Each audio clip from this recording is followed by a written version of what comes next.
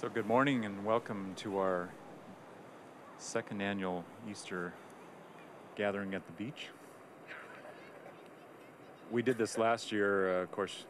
I think many of you were probably here, and we have another wonderful day in terms of the weather treating us with all the sunshine and warmth and specialness.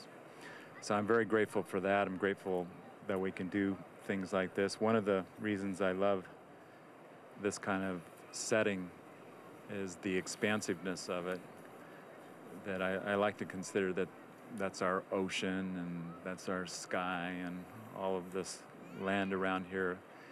It's ours to use, and I really consider that's the greater truth about who we are spiritually and what this world is for us all. It's a place to behold. It's a place for us to fully use and take advantage of. And so today is Easter Sunday, and that represents in some faiths a day of resurrection, a day of going to God. And the truth about the resurrection is it happens while we're in the body.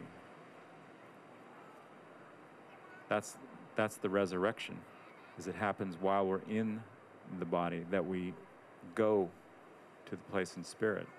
So the whole point of this other way of looking at it was that Jesus was already resurrected before he was crucified. That he was in a resurrected body. He was in a body that was with God, and yet he was still walking around and saying things, when you've seen me, you've seen the Father. That a living God is a brand new God. It's a God that is born today, a God that is resurrected in us, so that what is inside of us is a dead place, a place that is not awake, can in some way behold this Spirit. And allow me, in whatever power is here, to witness something. And that is that in this moment, all is well, all is good.